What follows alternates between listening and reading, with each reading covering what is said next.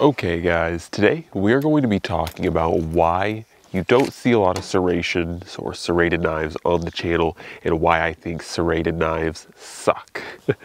Okay, so before we get into this, as always guys, please don't forget to comment, like, share, subscribe, check out the Patreon, check out the Instagram, all that fun stuff. Any and all support is very much appreciated. Okay, let's jump into this.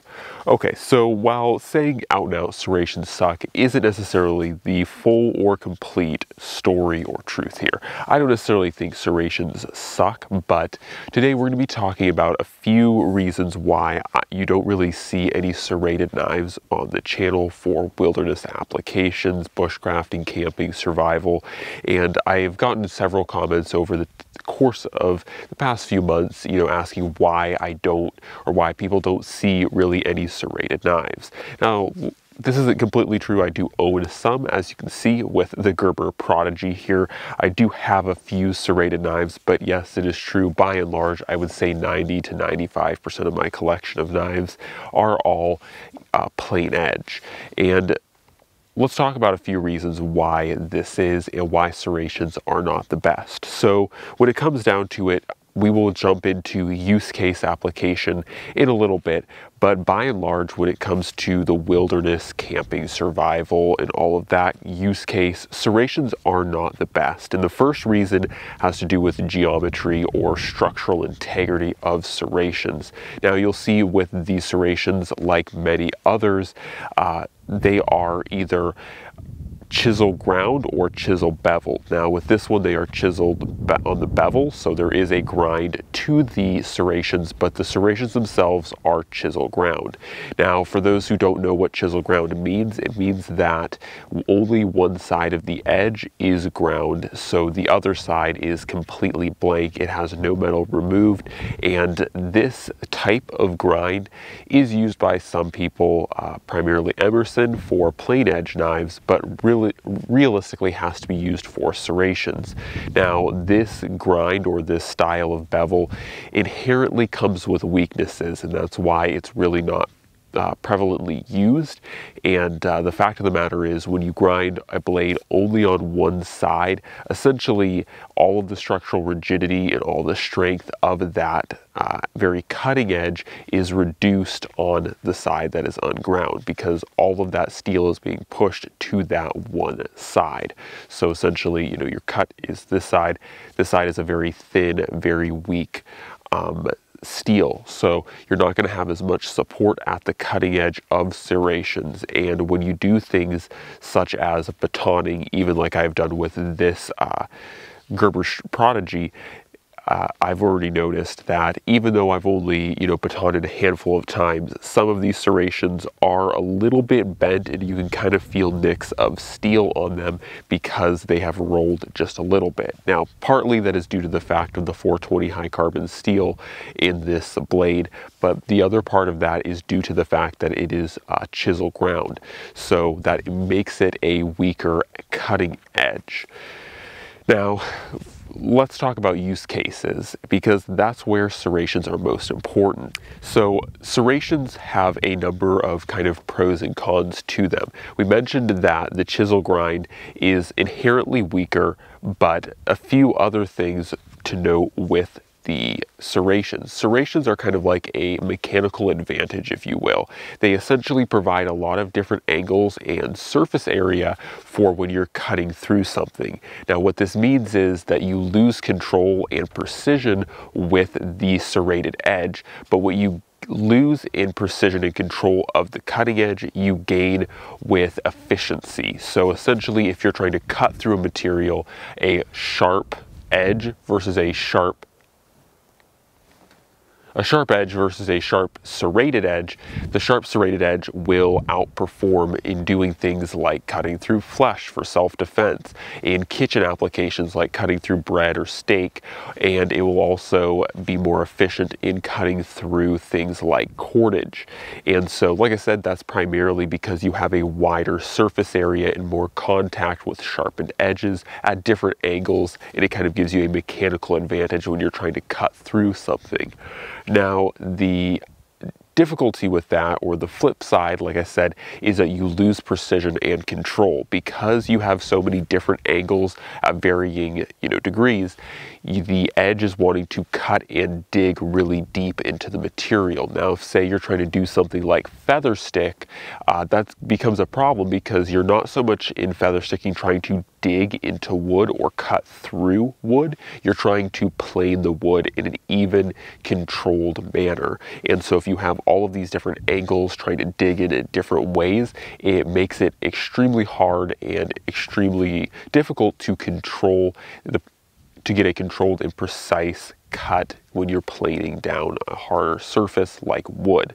So good applications and good use cases for a serrated blade would be things like I mentioned in the kitchen, in self-defense, and this is where you'll see, things like the Spyderco Matriarch, and I have a Microtech Ultratech.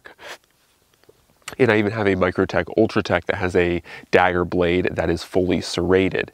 And so for self-defense, when you're trying to, cut through flesh and meaty bits, a serrated blade is really good. And it doesn't matter so much about the strength, integrity, control, and precision. If you're trying to defend yourself, you're just trying to inflict enough damage on the, aggressor to protect yourself. And, in a kitchen application, you're just trying to cut through things like a steak or like some meat, like some bread. It's not a huge deal. And the last one would probably be a marine application. And this is where you'll see things like Spyderco's H1 Salt line heavily features fully serrated blades to help you cut through fibrous cordage materials quickly. And once again, in that situation, say hypothetically, you have a rope wrapped around your leg and you're just trying to cut the rope off of your leg so that you can get up and, not drown. In that application, you're not particularly concerned about the precision or, the controllability of your cutting edge. You're just trying to cut that rope off your leg so you can get back up and, not die underwater. So, in those types of applications, serrations do make sense. And once again, like with some of the self-defense knives that I own, that are dedicated self-defense blades, they are actually fully serrated. So I don't think that serrations are, a joke or a shill or something that's, and I don't think that they're useless, but like many things in this world, they have a proper use case, and I don't think the wilderness is the best use. The last point I will kind of make, and this one is kind of a stigmatization, or for me, like when I first got into knife collecting and knife using ultimately in the wilderness, a lot of times you would see serrations featured on cheaper knives, and the Prodigy is kind of a good example of that. This is a, around $40 to $50 blade, and so one way that it was really easy to tell that you were getting a low quality kind of cheap knife was if they added things like serrations, because a lot of times in wilderness applications, survival, knife makers would, push out suboptimal, sub-quality tools with gimmicks such as serrated blades. And, they would either use infomercials or commercials or, ads to show that, well, with these serrated blades or with these serrated, portions on your knife, you can cut through cordage really easily. And while it is true, once again, serrations do cut through cordage very well, most of the time in wilderness living or survival, you're not going to find yourself cutting cordage, cutting rope, and if you do, it's cutting a piece of paracord real quick so that you can lash something together, whereas most of what you're going to be doing is going to be things like notching wood to make traps, or notching, or feather sticking, batoning. And in those types of situations, when you're batoning, having a weaker, fragile edge that's more prone to breakage or rolling or repair, you don't want that when you are trying to get a knife that has a lot of control, that you can feather stick properly under duress, or if under hypothermic situations, you want a blade that is very easy to just feather stick so you can start a fire and warm up.